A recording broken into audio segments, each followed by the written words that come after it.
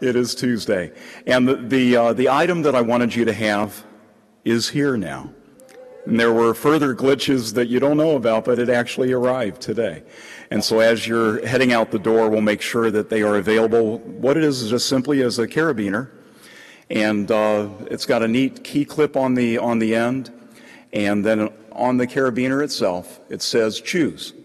Joshua 24, 14 through 15. And I'd like to have everyone to be able to have one. All right, so it's Tuesday. And with that, it is Tuesday, which means there is a worship service that Pastor Ken Croniger has assembled together with a great assembly of people to assist him. Let's worship God.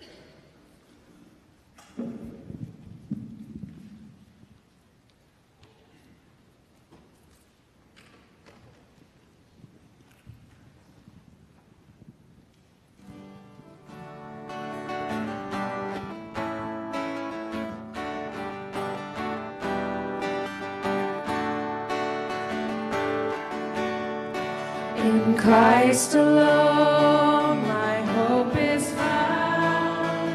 He is my light, my strength, my song. This cornerstone, this solid ground, firm through the fiercest drought and storm. What heights of love, what depths of peace, when fears are still, when striving cease.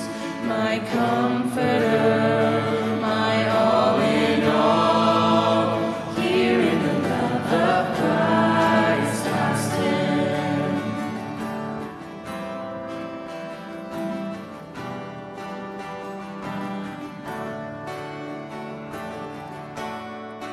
In Christ alone, who took on flesh, fullness of God in helpless babe, this gift of love and righteousness, scorned by the ones he came to save. Still on that cross as Jesus died, the wrath of God was satisfied. For every sin on him was laid. Here in the death of Christ I live.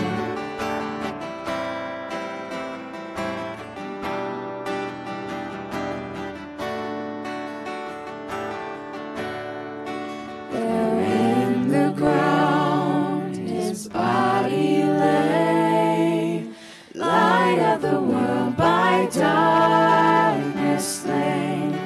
Then bursting forth in glorious day, up from the grave he rose again. And as he stands in victory, sin's curse has lost its grip on me. For I am his and he is mine, bought with the precious blood of Christ.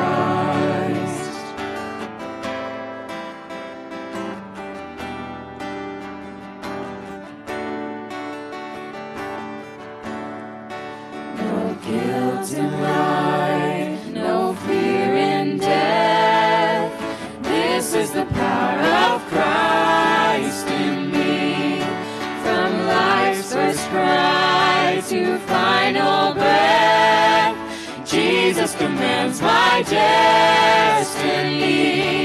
No power of hell, no scheme of man can ever pluck me from his hand till he returns or calls me home.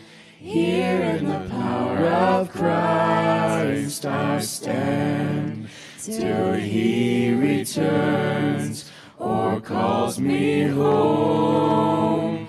Here in the power of Christ I'll stand.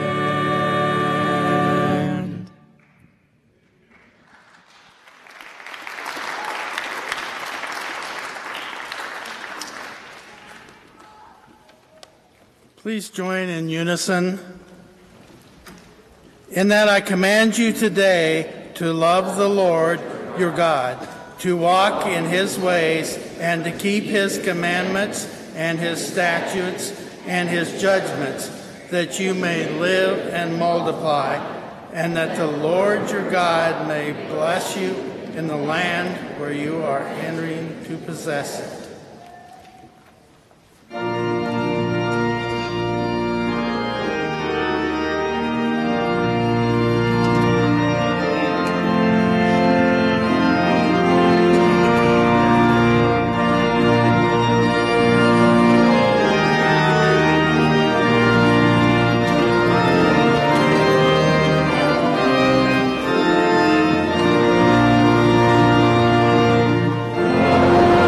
I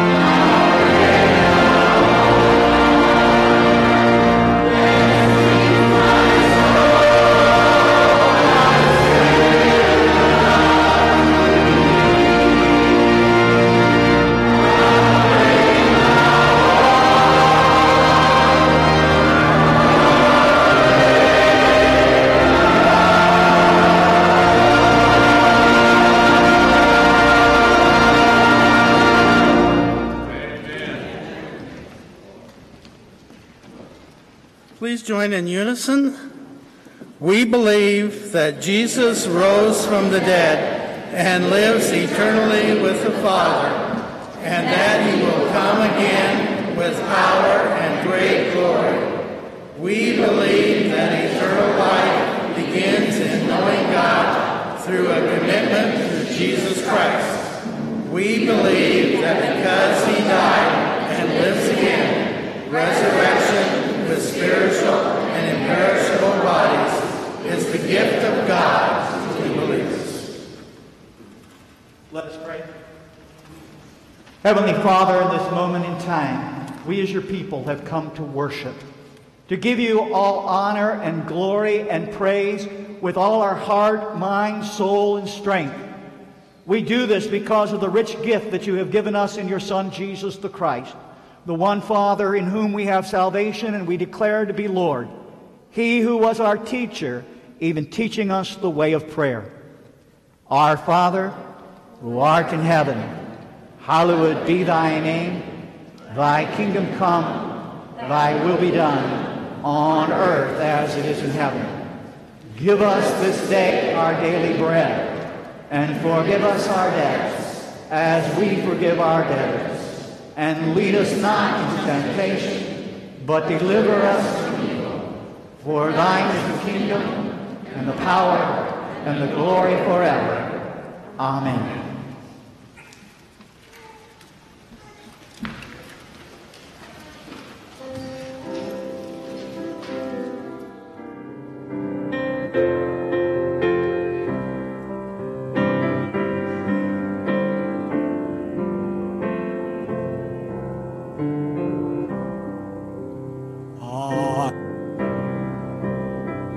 Jesus, than silver or gold, I'd rather be his than have riches untold.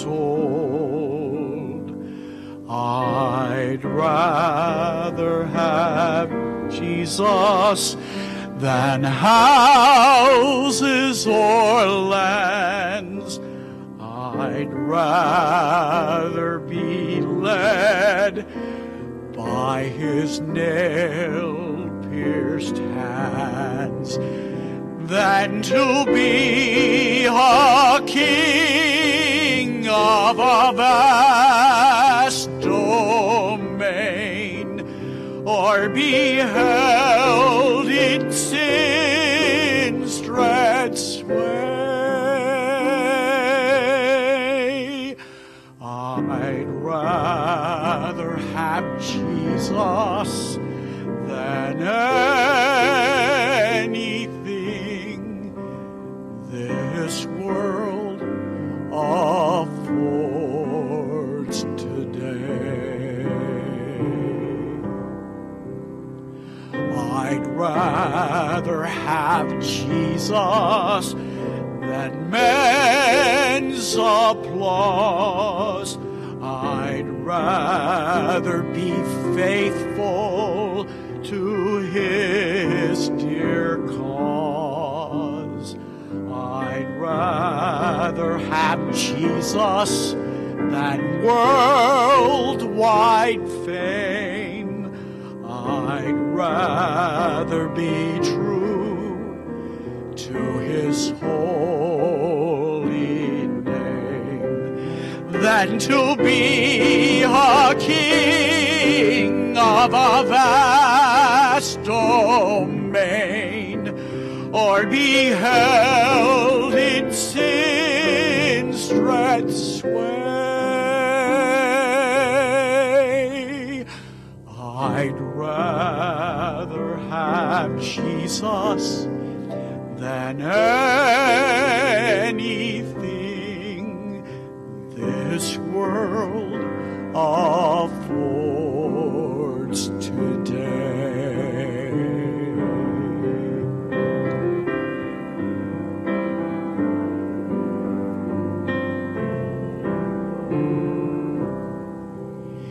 He's fairer than lilies of rarest blue.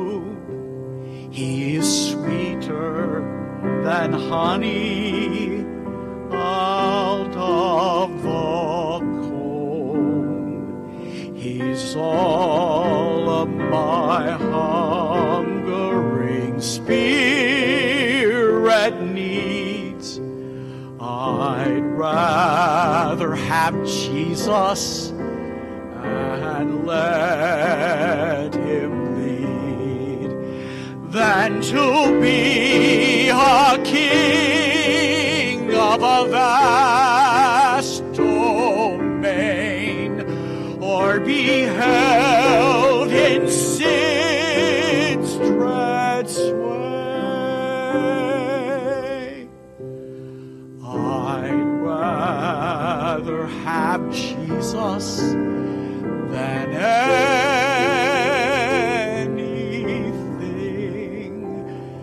this world affords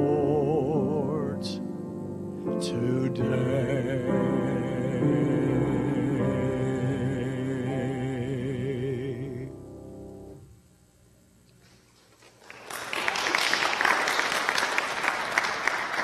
Our theme tonight is love.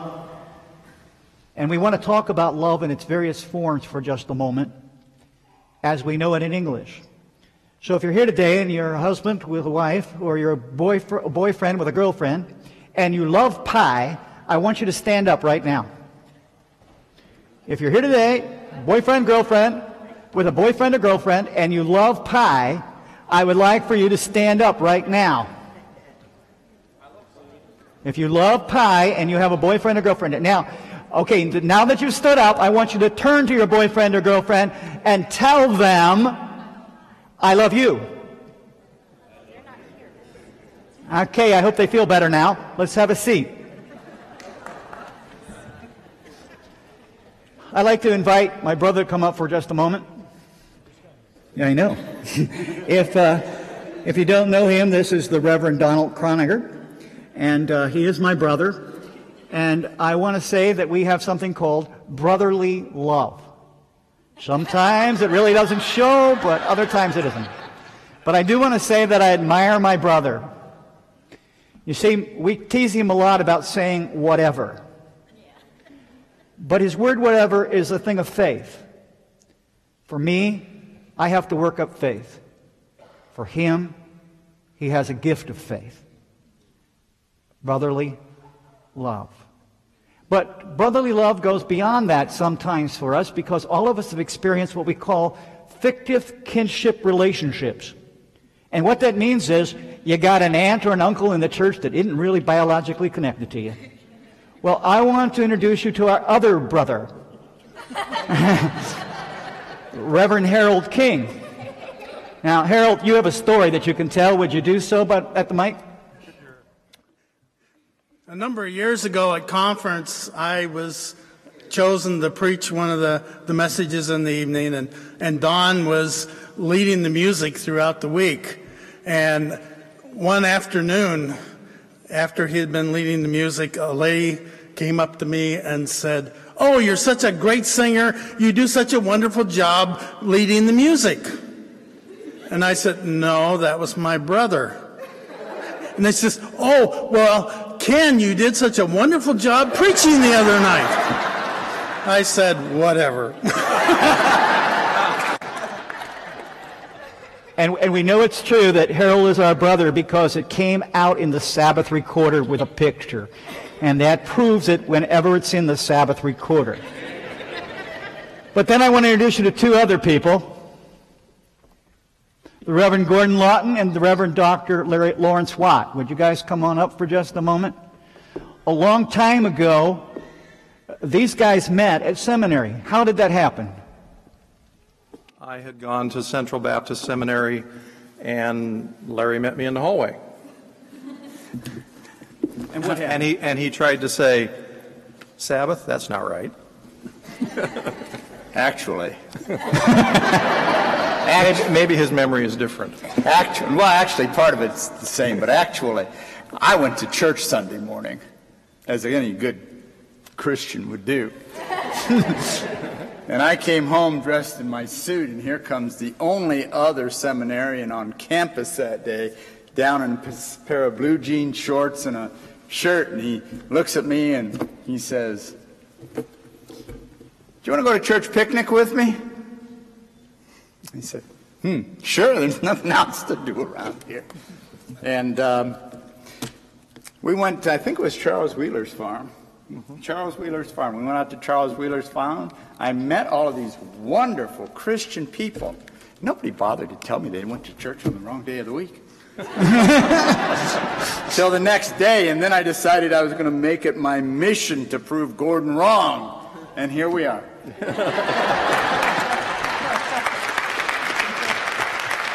There is a friend that sticketh closer than a brother, and here are two that I would say we've experienced love with. Now, there's something significant about the group in front of you. Larry, where did you graduate from? Midwestern Baptist Theological Seminary, North Kansas City, Missouri. And Harold, where did you graduate from? Baptist Theological Seminary, Kansas City, Missouri. And Don, where did you graduate from? Central Baptist Theological Seminary and Kansas. Kansas City, Kansas, right? Okay, where did you graduate from, Gordon? Central Baptist, Kansas City, Kansas. And I graduated from the Nazarene Theological Seminary in Kansas City, Missouri. So all of us are from there, but we got one more. Charlotte, where did you graduate from? Central Baptist Theological Seminary in Kansas City, Kansas. And so all of us are gathered here from Kansas City. Just so you know, I went to Central. God is good. Thank you, gentlemen.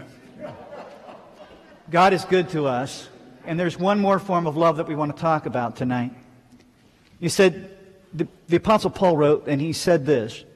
He said that there is a living relationship that experienced the relationship between the Lord Christ and the assembly, and that is the relationship between husband and wife. And so at this time, I would like to invite my wife Peggy to come up.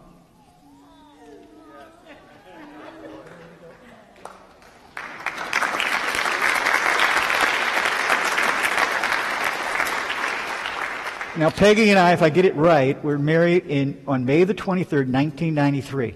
Yes, oh, good. That means we've been married 21 years. And one of the things we want to talk about is how love is demonstrated. Not only was she the editor for my thesis, but over the last few years, she's been my eyes. And so thank you for being my wife. Stay up here. Stay up here, Peg. Peg, just stand right over here.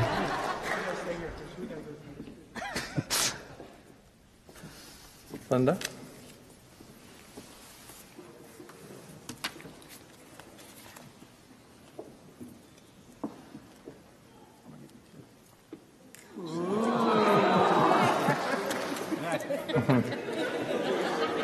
Linda and I were married December 29, 1978. We chose Friday so everybody could rest on Sabbath. This December, it will be 36 years, 36. How do I know Linda loves me? I asked her to marry me, and she took some time to think about it. And she said it wasn't because I didn't love you, but I wasn't sure I wanted to marry a pastor. And she married a pastor.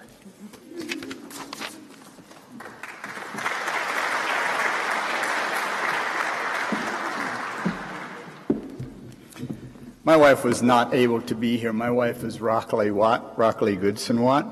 She was not able to be here because she is at home teaching autistic students over the summer break. But she allowed me to come. We were married on July 5th, 1986. About, 3 weeks ago, we have been married for 28 years. I know that my wife, there are three things I need to say. I know that my wife loves me. First of all, she gave up her cat for me. Secondly, I didn't know it at the time, but I had said that I wanted to get married in Salem, West Virginia, because I thought that was where she wanted to get married. She told me afterwards she really wanted to get married in Falk, Arkansas, because Falk, Arkansas is where she had spent her time. That is where her father passed away. And so I thought that was significant. The third thing is, my wife puts up with me. You know, I said that I was going to say that's a very hard thing to do, but my daughter told me she would say amen. I don't hear it.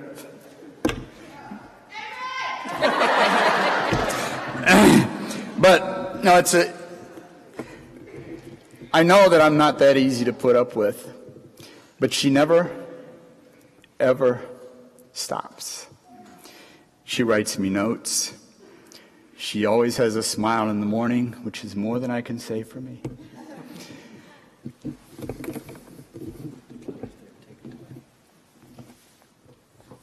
Sorry. And in case she's watching on video, which she said she was going to do,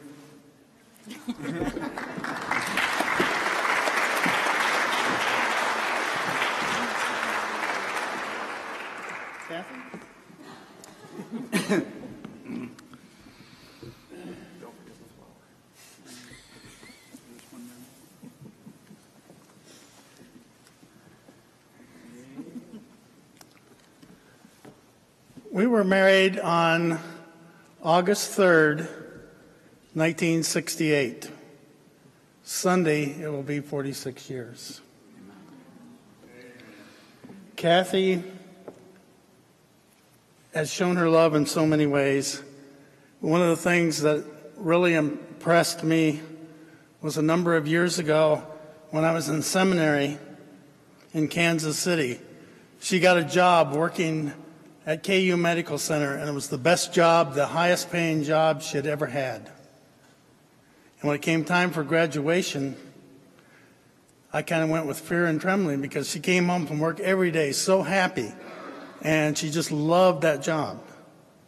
And I told her that we had accepted a call to go to Nortonville, and we would have to move. And she did it willingly, never complained. She gave up something that she loved because she loved me more. Kathy, thank you.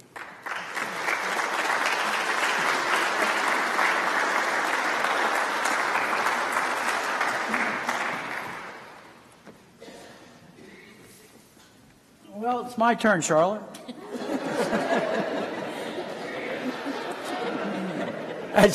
As time goes on, end of this next month will be 33 years. Yes. And her mom would say, well, her mom would remind me and everyone as I look at her mom. Her mom was a card giver. Every time we turn around, we get a card from her mom. Charlotte's like that. Charlotte is one who would always give cards. When we was at seminary, well, as you heard, Charlotte was at seminary. I was in Shiloh. My first phone call to the seminary after Shiloh encouraged me to go to seminary, guess who I spoke to on the phone? Can I finish the rest of the story? Oh, go ahead. All I remember getting this phone call from this Don Croniger, and he lived at Fogg's Trailer Park, and I thought that was the dumbest address I ever heard of. But he came, and the other part of it is I called him Donald for a long time. That was a distancing thing. I thought he was a great singer, but that was about it. And then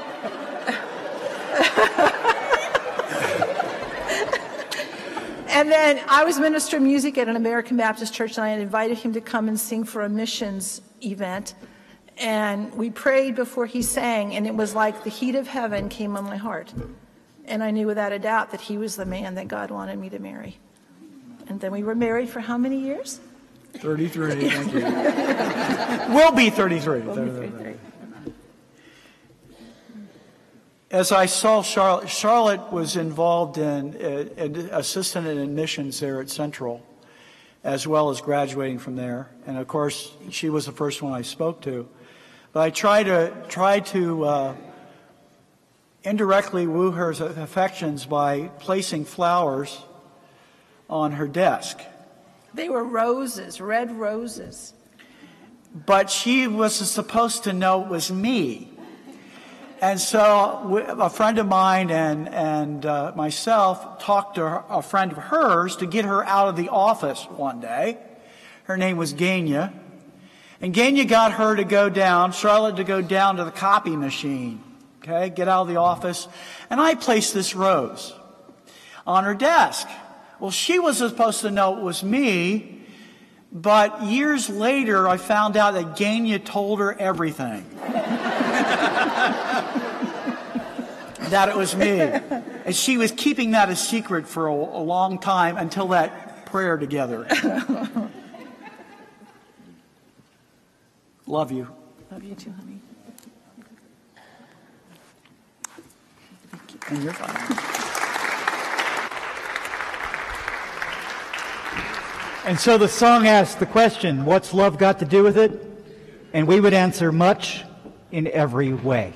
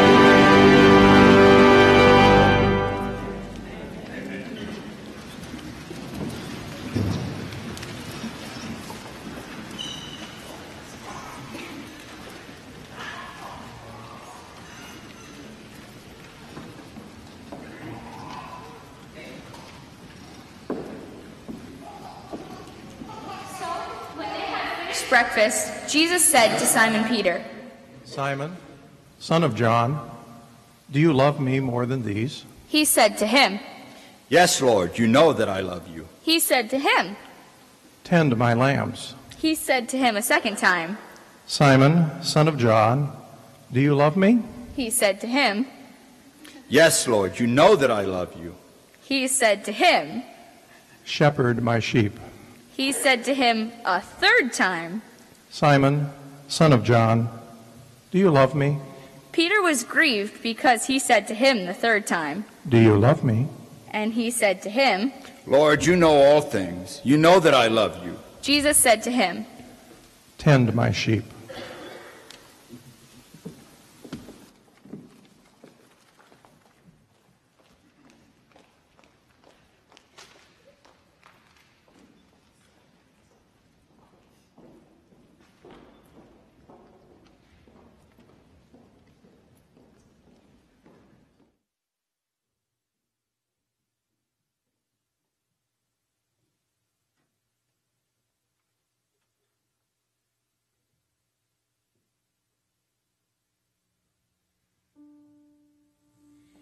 Here I am, Lord. Is it I, Lord? I have heard you calling in the night. I will go, Lord, if you lead me. I will hold your people in my heart.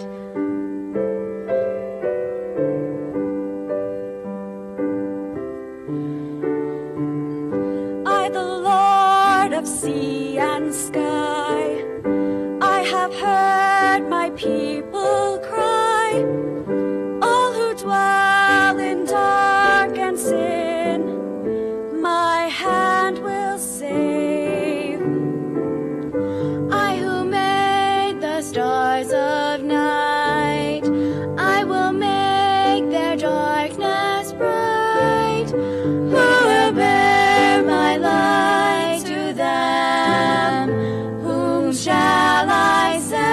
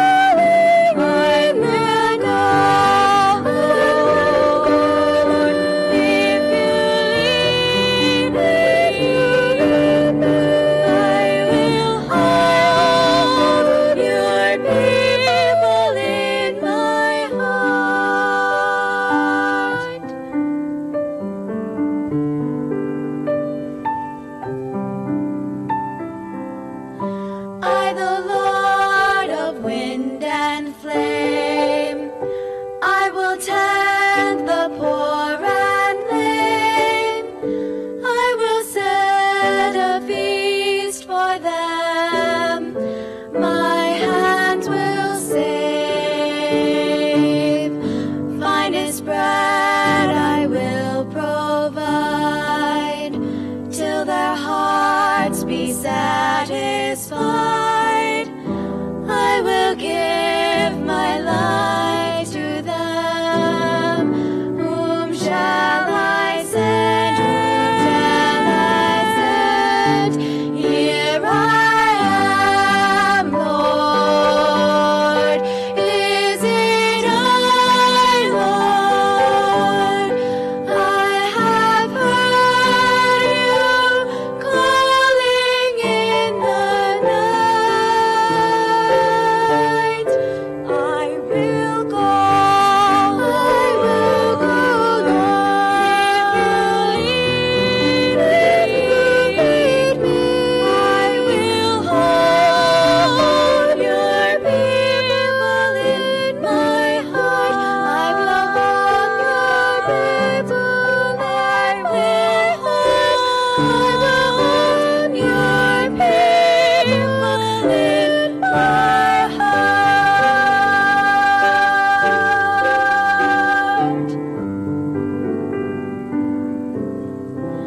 I will hold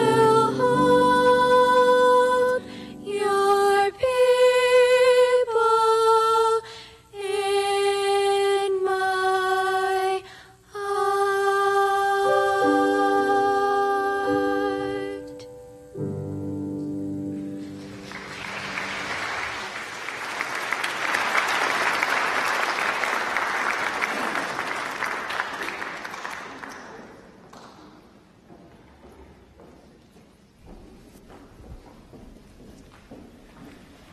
It seems like a long time ago now. I was a summer pastor for 2 summers in a place called Farina, Illinois. There were people there like Thelma Disk and Catherine Crandall. There was a man and a woman there by the name of Lee and Thelma Stewart. And at that time, as a young pastor, I had a habit. And Lee would say to me afterwards, "You were going to work, weren't you?" Well, here's the habit.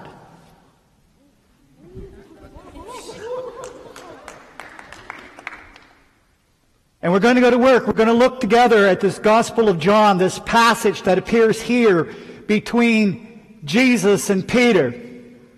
And if you'll notice for a moment, as you look at the scripture in John 15, in John the 21st chapter, the 15th verse, it says that Jesus was going to talk to Peter after breakfast. Now that breakfast was exposed to us and talked about to us early on in that text. You see, the men were out fishing all night, and Jesus said to them, "This is what I want you to do. Have you caught anything?" And they yelled back, "Nothing." Throw the net on the other side, and they caught more than they could. And Peter realized that it was Jesus, and he jumped into the water and swam there. And Jesus had grilled fish for them, cooked on charcoal, the scripture says. And what we know about that breakfast is that it was a quiet one.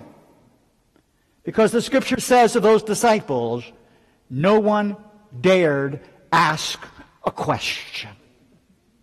No one there asked anything.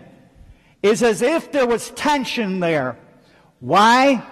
Because other than what Luke 24:34 tells us, that perhaps Jesus had had a conversation with Simon, this was the first time that Jesus and Simon had actually been together since the time of that denial. Oh yes, they had been in a group, but here they were face to face. And Jesus was going to publicly talk to Simon off to the side, and he was going to ask him some questions. It would be the same question 3 times. Remind you of anything? And Peter will answer it 3 times. And Jesus will give a command, a little different each time. Now, Jesus asked this question, do you love me more than these? And the first thing we have to do is understand, just like in English, the Greek from which our New Testament is translated here has different words for the word love. Now, I hope this is not a hard message for you because it's a hard one for me because most of you have preached it already. For we all know that the word that Jesus asked there of Peter is this, agape. And my understanding of that word is that it is love that is given even to one who will not return love. For instance, God so agape the world, and Paul would tell us it was while we were yet sinners, and we would not want to love Him. The object of His love did not want to return love. Now, in premarital counseling, I go over to Ephesians, where Ephesians says, husbands, you are to agape your wife.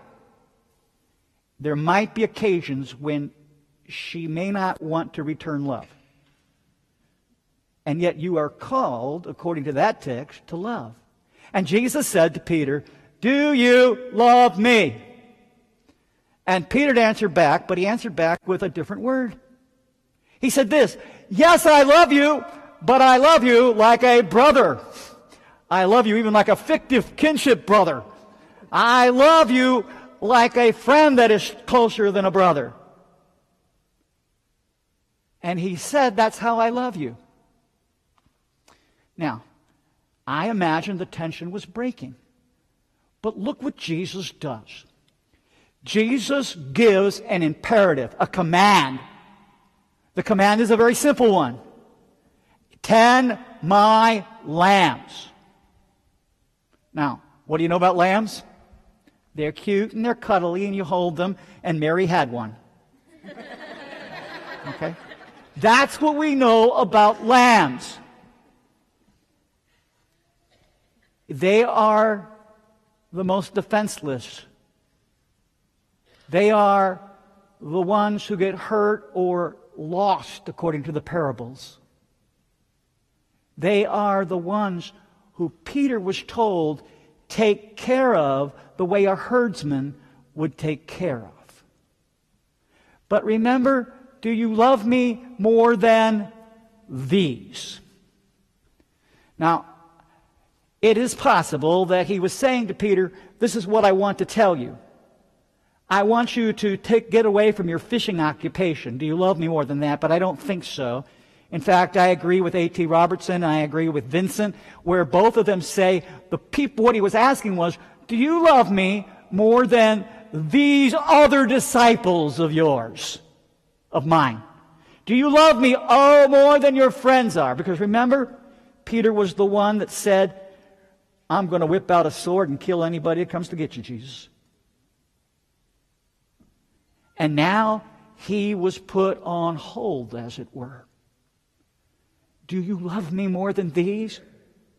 And all Peter again could say, I love you like a brother. So look what Jesus does again. As Madge read, he said to him the second time, do you love me? And again, there is that word agape. And then Peter answered the same way. I love you like a friend. I love you like a brother. And what occurred? Well, let me tell you what occurred. Jesus gave a command again. Only this command was, shepherd my sheep. If you go to the book of 1 Peter, the 5th chapter, the 2nd verse, you will discover that same kind of terminology there. Shepherd my flock. Shepherd my sheep. Sheep are older. Peter was supposed to take care of those sheep. Peter was to watch over them. Peter was to shepherd them. He's the guy that beat off the wolves, the bears, the lions, those that would come to destroy the sheep. He would be one who was called by Jesus to lay down his life for the sheep. But then there's a third time. And Jesus says, according to this, Jesus says, Peter, do you love me? Jesus doesn't use the word agape there. He now comes down to that friendship, brotherly kind of love. And he says to Peter, here it is. You have said you love me this way. I'm asking you for real. Do you really love me this way? And it says Peter was grieved. Was he grieved because Jesus stopped using agape, or was he grieved because all of a sudden Jesus put him on a spot? He was grieved. And his answer was, yes, that's the way I love you, Lord. And then Jesus says, take care of, tend my young sheep. Watch over them. They're yours. The text says this. If this, then that. If this, then that. Peter, if you love me, then that you will do. Peter, if you love me, then that you will do. Peter, if you love me, then that you will do. You see, love is not supposed to be a feeling. Love is not supposed to be something that we say, oh, well, I love everybody, and then sit where we are. If this, then that. You're believers. I want you to put yourself in the place of Peter right now. And Jesus is not asking if you love me even if the object of your love doesn't return it. He's asking a very simple question. Do you love me even as a friend? But if this, then that. Tend my sheep. Take care of my lambs. Watch over my young sheep. That's the call of believer through Peter. So right now, I'm going to ask you to do me a favor. I want everybody here to bow their heads and close their eyes. And I want to first of all to speak to believers. Now, how will I know you're a believer? Now remember, I can't see well, and the lights don't help me. If you're here tonight, and you know for a surety that if Jesus would call you to heaven or you would pass away, that you would be with him, I want you to do something very simple. Raise your hand. Thank you. Now, if you raised your hand, you are now in the role of Peter. And if this, then that. If you raised your hand, you are called for the question Jesus asked, if you love me, to take care of, to tend the lambs who you know of, who are in your congregation at home, who are here at conference. They're the young ones that need to be held and discipled and counseled, and you need to do that. If this, then that. If this, then that. You are called to watch out for the sheep. Each of us must understand what doctrine is all about. Each of us must understand what Scripture is all about. And if you're a believer, your obligation is to protect others from the wolves that would enter the flock. And then thirdly, if this, then that, and you are here as a believer, you are called to take care of the young sheep. Those that haven't matured, those that drive you crazy in church. You are called, if this, then that. Now I want to speak for a moment to you if you didn't raise your hand. If you're here today and you are an unbeliever, we want you to come to a personal faith in Jesus Christ. You can do that simple. The Bible says this: if you confess with your mouth Jesus is Lord and believe in your heart God raised him from the dead, you will be saved. Two things. Confess with your mouth, believe, and you can do that right here, right now, where you are. Now, believer, if you're here and you haven't been doing that part, here's a challenge for you. Tonight we're going to sing a hymn. It's called Just As I Am. And as we do, I want you to step out. I want you to come forward. And there's going to be at least 4 pastors here ready to meet you. and ready to pray with you so that when you begin from this point on, you will do that part. Or if you're an unbeliever, we're going to invite you to step out and come, and there'll be a person here who will show you, if you don't know already and you haven't done it yet, how you can have Jesus as your Lord. Let's pray. Father God, I thank you for this evening. I thank you for this love that exists between Jesus and Peter. And I'm glad that Jesus was able to say, Peter, do you love me as a friend? My prayer tonight, Father, is that as believers, that we will accept the fact that we may only love him as a friend, but we're still called to do that. And I pray if there's one here who does not know your Son Jesus as Lord and Savior, that tonight might be the night of their decision. And I ask this in Jesus' name. Amen. We're going to sing the hymn, Just As I Am, and as we do, if you're here today and you need to make a decision for Christ, we invite you just to step out and to come.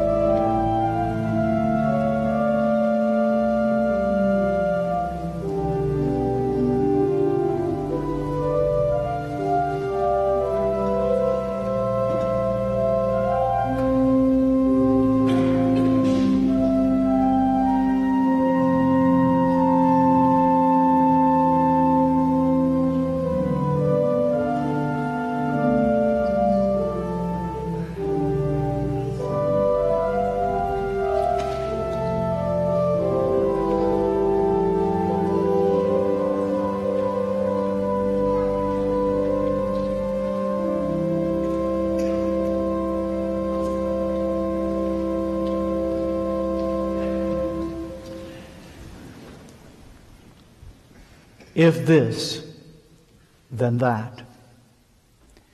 And now may the love of God the Father, the grace of the Lord Jesus Christ, the fellowship of the Holy Spirit be with us from this moment into eternity.